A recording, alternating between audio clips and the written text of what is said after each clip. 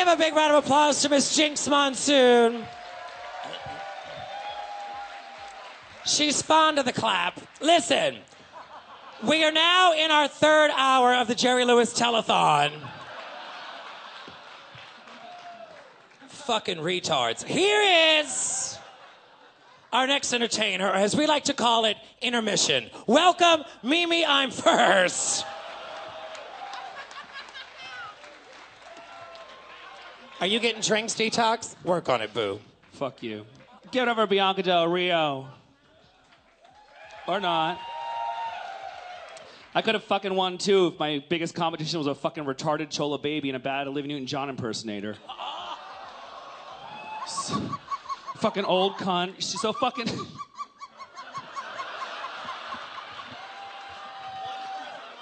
I have no voice. My real laugh won't come out. That was really fucking funny. Bianca Del Rio's so fucking old that her Rolodex of hate used to be a stone tablet. She's so fucking old that the key on Benjamin Franklin's kite unlocked her apartment. She's so fucking old, the new Jurassic Park movie is called Bianca Del Rio.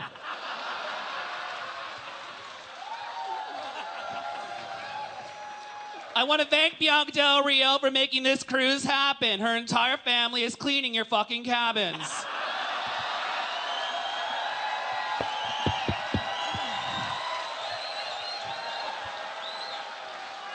Hey, remember that time that Jinx Monsoon won RuPaul's Drag Race? Me neither. I love you, Jinx Monsoon, but your fucking wigs look like they've been combed by a blender. Tyra Sanchez wanted to be here tonight, but she was very busy with other appearances. Mostly the magistrate's office, a court-appointed community service obligation, and a paternity test on Maury Povich. Wait, everybody, take this in. Mimi's funny for once. This is good! Thank you. Ladies and gentlemen, Shangela is here. Yes, unfortunately. You know, Shangela is a lot like a Christmas fruitcake. 5 pounds of dried up fruit soaked in liquor that arrives in a box every year and no one wants to eat it. If you get fired from your fucking job, do you get to show up the next fucking day in a box to terrorize everybody in the goddamn office? I don't think so. And then there's Detox. Ladies and gentlemen, Detox. What a fucking scary face. You don't understand. When she was born, her mother asked the doctor, is it a boy or a girl? And the doctor said, no.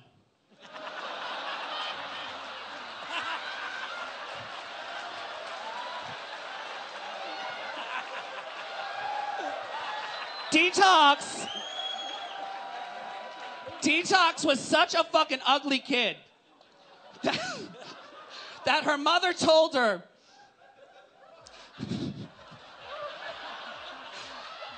the only way that she could get a man...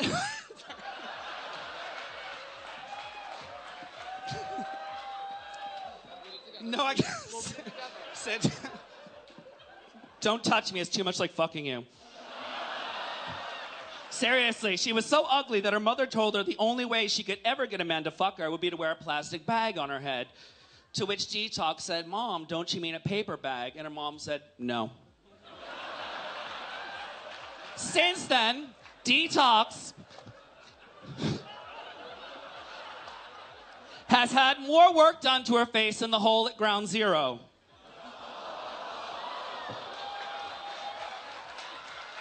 Speaking of holes and national disasters, it's very nice to see you doing something other than singing backup for Willem. Now, Willem, what nice things can I say about Willem? Nothing. Willem, you know, a lot of people make fun of her bearded fucking face, and Willem isn't a butterface as much as she is, I can't believe it's not a butterface. You know that Aerosmith song, Dude Looks Like a Lady? Not about Willem. Willem is such a fucking whore. To be honest, she's fucked more people than the Alan Chuck Travel sales department.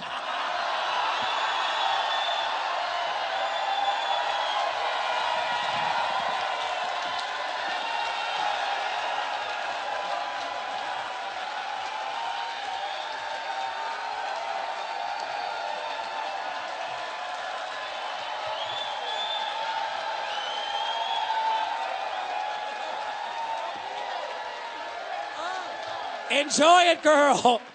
It's the only time they stood up for you. Trust me. I'm kidding. They always you, stand bitch. up and they usually leave when you start doing a show. Now listen, I'm not saying that Willem's a slut, but she's been under more sheets than the KKK. And speaking of racist, Sharon Needles is here. Sharon Needles, it's so nice to see you dressed up as Joan Rivers, Robin Williams' new best friend. You know, Sharon, oddly enough, Joan and your career both have a lot in common. They're dead. Speaking of dead careers, Pandora Box is here. Give it up for Pandora Box. Give it up. Yes, give it up, Pandora Box. Give it up. No, seriously, Pandora Box, give it up. For those of you who might have missed that one brilliant, awful episode of RuPaul's Drag Race All-Stars, she was my illustrious partner on that goddamn shit show that I like to call RuPaul's Concentration Camp for Wayward Homosexuals. When we were in that hot pink sweatshop, she was my partner, and let's be honest, she was about as useful as Latrice Royale's corset. Give it up for Latrice. Latrice, where are you? Latrice, isn't she precious? No, really. Isn't she precious?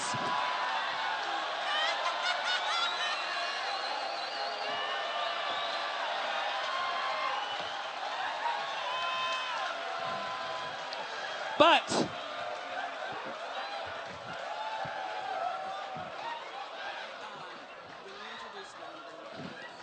back to Pandora. Now, Pandora, let's be honest. You were such a fucking cunt on RuPaul's Drag Race All-Stars that even Roxy Andrews would have left you at a bus stop.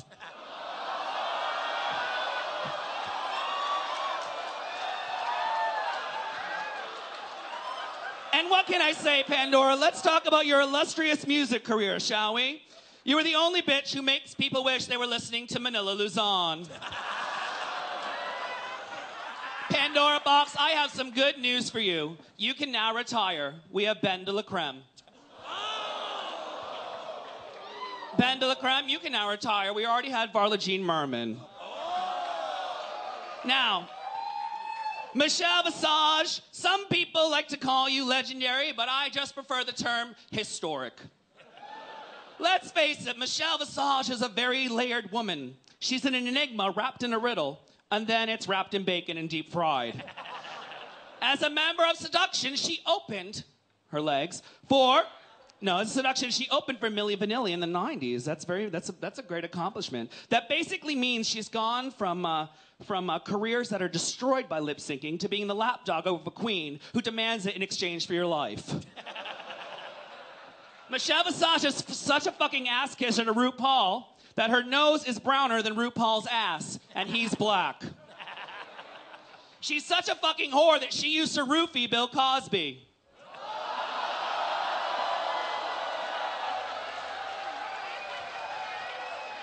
When Michelle Visage tours, she likes to constantly remind people at the opening of all of her shows that, look, she has legs. Unfortunately, she doesn't like to tell us that she doesn't know how to close them.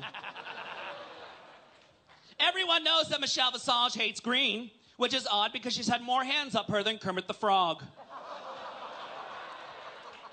The only thing longer and saggier than Michelle Visage cleavage is her vagina.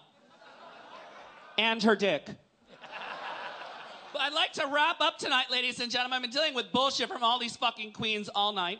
And my roast is about reading. So I'd like to read for you now 1 page out of the 4-page notes from one queen's technical requests.